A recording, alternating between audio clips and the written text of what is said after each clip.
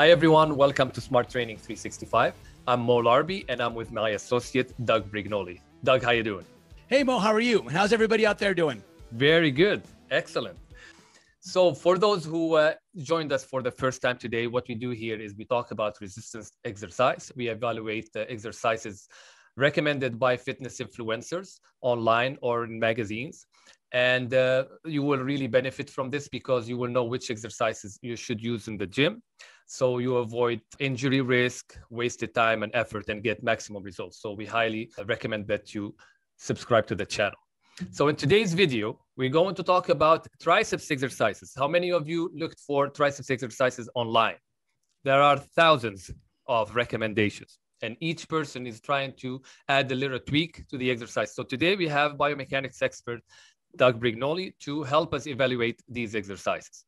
But before we start doing that, I want to ask you, Doug, a question about that we talked about before, which is full range of motion versus partial range of motion. Why is that important for muscle growth? Well, first of all, let me just give a caveat here, and that is that when we talk about other people's recommendations, we're not trying to make anyone look bad. We know that it's not enough to say, here's the best exercise for the bicep, right? Because you're going to ask, what about this one? Well, what about this one? What about this one? So here we explain why those other ones that are being recommended aren't as good as something else. Okay, so it's not that we're not trying to be the bad guy here, but we're trying to be the consumer advocate. We're trying to be the one to inform you as to how you know what's good and what's not good and why. So the issue of range of motion is basically very simple. They've done a lot of studies that have shown time and time again that full range of motion is far more productive, both from the standpoint of muscle growth and also from the standpoint of increasing that muscle strength through its entire range of motion, right? So if you do a partial range of motion, then you're working that part of the range of motion in terms of strength, and that part might get strong.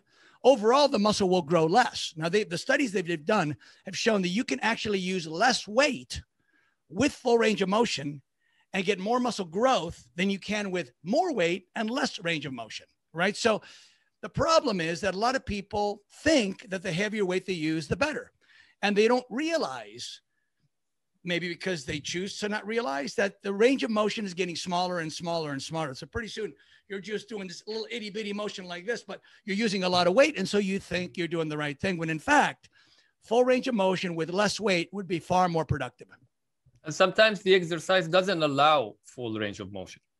Well, in some cases, using full range of motion has some risk, right? So either it depends on whether or not there's a lot of load at the beginning or at the end of the range of motion and which muscle we're talking about.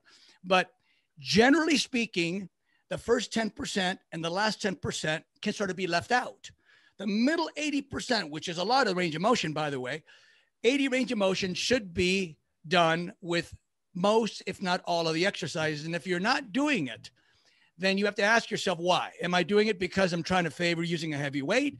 Am I doing it because this particular exercise maybe, is like, for example, if you bottom out on a preacher curl, you know instinctively that you shouldn't do that, right? There's a huge amount of bicep tendon risk on a preacher curl if you bottom out with even with a moderately heavy weight. So right. When we say full range of motion, we mean full-ish, 80%-ish range of motion. Okay. All right. Let's look at the first exercise. First exercise, I'm going to be doing a close grip bench press. A closer grip than the regular grip. The biggest issue when people do close grip is that they go too close, which is not good, on your wrist and on the top of the bottom of the movement. This is a horrible position for your wrist to be in. Instead, you want them in a strong position, which is going to be just inside your shoulder width level, lifting the bar up, then lower the bar toward the bottom of the chest, which is more than you would on a regular bench press. The regular bench press would be somewhere in the middle of the chest. Keep those elbows tucked throughout the entire movement, really focusing on pushing with your triceps. All right. Okay. Well, to understand this exercise and whether or not it's good or bad, we have to explain one of the 15 premises, one of the 15 biomechanical factors that are involved in determining how good an exercise is. And that is an active lever versus a passive lever. So imagine a lever, let's say a pendulum, right? When the pendulum is hanging straight down and it's vertical, it is parallel with gravity. It is a passive lever. If that was your forearm in a standing dumbbell curl hanging from your elbow, your bicep would not be loaded at all because that forearm is in the vertical position. An active lever, a fully active lever, is one that's horizontal if we're using free weight. Horizontal because that's the position where that limb is perpendicular to gravity, right? So imagine that you're doing a supine dumbbell skull crusher, right? When your arms are straight up and your forearms are parallel with gravity, vertical, there's no load on your triceps at all. As you bend your elbows, the percentage of load on the tricep increases, and it reaches maximum when it gets horizontal. It reaches maximum when it's perpendicular to gravity. That's a fully active lever. Okay, so when you're looking at an exercise like the close grip bench press, you have to ask yourself the simple question: is the forearm more horizontal or is it more vertical? Is the upper arm more horizontal or more vertical? Whichever muscle is operating the horizontal lever is going to be the more loaded muscle.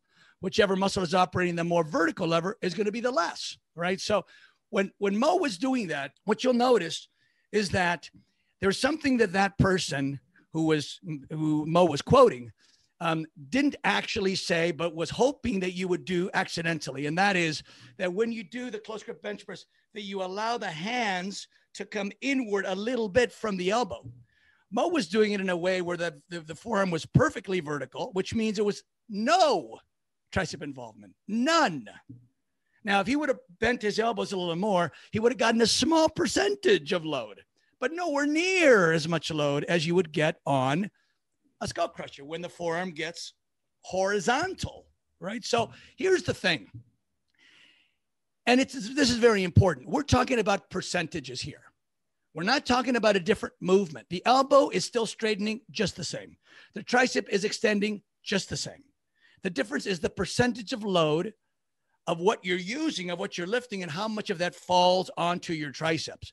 So if you were to do a close grip bench press with what might be considered the most tricep-friendly, tricep-centric load, the most you'd be able to get is an angle that's about maybe 10 degrees, right? So you're only getting about 10% of the amount of weight that you're pushing. And the front deltoid is doing most because the upper arm lever is the one that's getting the most load to its muscle.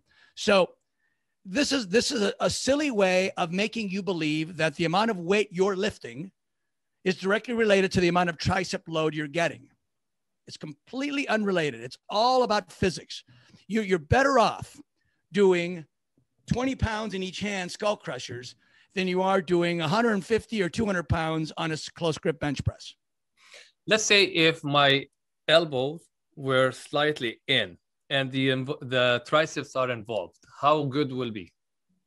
Well, again, we're talking about percentage. You increase the percentage of load to the tricep, but there's no way, as long as that upper arm bone is lowering, as long as you're letting that upper arm bone get horizontal, because you notice when you do this, the upper arm bone stays vertical, right? It doesn't come down. As soon as that upper arm bone comes down, it limits your ability to angle your forearm enough to make it a high percentage load exercise to the triceps. Even in the best case scenario, the most you'd be able to get is maybe 18 to 20% of the load on your triceps. You're better off getting 100% of the load with a skull crusher. Okay. So just to make sure that we cover all the possibilities, let's say if I did it like this, will that be more? Again, that's more percentage. Okay. That's more percentage. But why do that? In other words, why use an exercise? Let's just say that you do it in a way that gives you 50% or 60%. Right? And you're letting that upper arm bone go up and down, which means you're activating the front deltoid. Why look, why pay more for a piece of property than you need to, right? What you want to do is get the most bang for the least bucks, right? You want the least investment of energy and the most reward. And the way to do that is to keep the upper arm bone relatively vertical, relatively in the neutral position, and cause primarily, if not exclusively, that forearm to get horizontal. Okay. All right. Let's move on to exercise number 2. The second exercise is the easy bar skull crusher. I like doing these on an incline bench. It just helps me feel it better in my triceps. But one thing that is a little different with my form than I think most people's form is, most people start with their arm vertical on the neutral position. My issue with starting that way is that at the top, I'm no longer putting tension on my triceps. I'm pretty much just resting because my arm is straight up and down versus starting back here. Now my triceps is already being engaged. I can lower the bar, I can keep my elbow in the same spot, and I can feel the stretch of my triceps, pressing the weight out, squeezing the triceps, and maintaining the pressure. Okay, well, the first thing I have to say there is that it is a mistake to call that a skull crusher. And the reason it's a mistake to call that a skull crusher is because the bar comes nowhere near the skull. You are not approaching the skull. A skull crusher means you're bringing the bar to your forehead. What he's doing there is, I'll modify it. He's doing an overhead tricep extension, right? Because his arms are up over his head. He's doing an overhead tricep extension with a resistance curve that he thinks is better than the standard resistance curve, but it's actually less good than this. And the reason for that is this: if you were to play back that video, and I'm not asking you to do that right now, Okay. Mo, if you were to play back that video, you would notice that the starting position of the forearm is almost vertical. Now, that is that way by default. In other words, what this person is trying to do is he's trying to get the forearm to be more horizontal than it would be on a flat bench skull crusher when the upper arm is vertical. In other words, he's trying to add load, add resistance to the end of the range of motion. All right. Well, he probably doesn't understand the physics of that, but he understands that it loads the end of the range of motion more than a standard skull crusher. The part he doesn't understand, apparently, is that muscles all have a strength curve. And the strength curve is that they're always stronger in the early part of the range of motion and weaker in the end of the range of motion. So it makes more sense to use an exercise that loads the early part when that tricep is stronger and lessen the load when the tricep is weaker in the contracted position. So it is true that having a little bit of resistance at the end of the range of motion is better than no resistance at the end of the range of motion, but you could easily do that on a flat bench. All you have to do is just tip your upper arms back a tiny bit, right? And now you get kind of the best of both worlds. You get more at the beginning and you get less at the end than you would if it was straight up and down, yes, but you don't want to end up with too much resistance at the end of the range of motion. And that's what would happen on that one. That's, by the way, what's wrong with a tricep kickback. Same thing. You've got too much resistance at the end of the range of motion and not enough when the muscle most needs it in the early part of the range of motion. What's also important to note there is that there's no reason why you need to put your arms overhead to work your triceps. That position, I'm sure all of you would agree, is less comfortable on your shoulder joint than would be either a standard flat bench skull crusher or even a tricep pushdown, right? In fact, the best place for your upper arm to be when you're doing any kind of tricep extension is closer to the side of your body, not over your head. Now, some people will argue that if you put your arms overhead, you work the long head of the tricep more. Yeah. And the reason why they say that is because the long head of the tricep is the only part of the tricep. There's three parts. The only part that crosses the shoulder joint and ties into the scapula. And so when you put your arms overhead, you get more tricep, more long head stretch. So the assumption, and it is purely an assumption, and it is a false assumption, that if a muscle stretches more, it'll grow more. Well, if that were true, we would modify all of our exercises to include maximum stretch. But we know that's not actually true. A muscle only needs enough elongation, not maximum elongation. And maximum elongation, as we talked about earlier, is that first 10%. That's the dangerous part. So no, there is no advantage whatsoever to doing an overhead tricep extension versus a tricep extension with your arms are out in front of you or slightly alongside your body.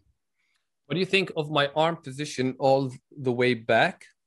Therefore, like two again, joints. you know, having your arms overhead from a seated position, right? At least your upper arms are in the neutral position, which means it's not loading whatever muscle is trying to keep that upper arm bone in that position. By being on an incline like that, you've got an active upper arm lever, which means that the muscles that are keeping that from falling all the way back, and I don't mean by the elbow, I mean the whole arm, like coming out of the socket, is being strained, right? So there's a lot of unnecessary shoulder strain just to be in the position to do that exercise, and then proceed with an exercise that has a reverse of good resistance curve. It gives you more at the weakest part and less at the strongest part. It is a risky exercise, especially if one uses heavy weight. Look, we encourage everyone to try it. Yeah. Go into the gym and try it. And we're here to provide information. So what I'm going to tell you is ask yourself, how does my shoulder feel in this position? Ask myself, do I feel like it's very easy at the beginning of the range of motion where it shouldn't? Ask myself, yes, I'm feeling it at the end of the range of motion, but at what cost? In other words, what you're trading away to have a little resistance at the end of the range of motion is more resistance at the early part where you need it more. Okay. So you're going to get a compromised benefit from that.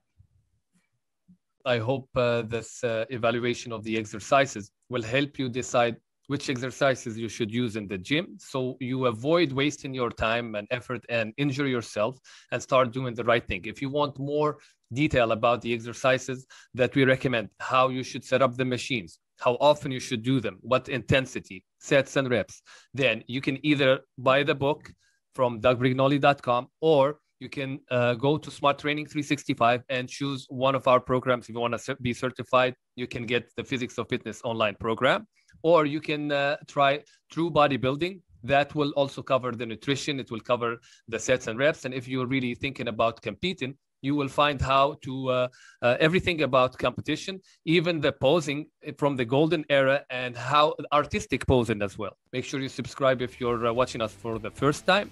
And I will see you next week. Thank you very much, Doug. Thanks, everybody. Thank you, Mo.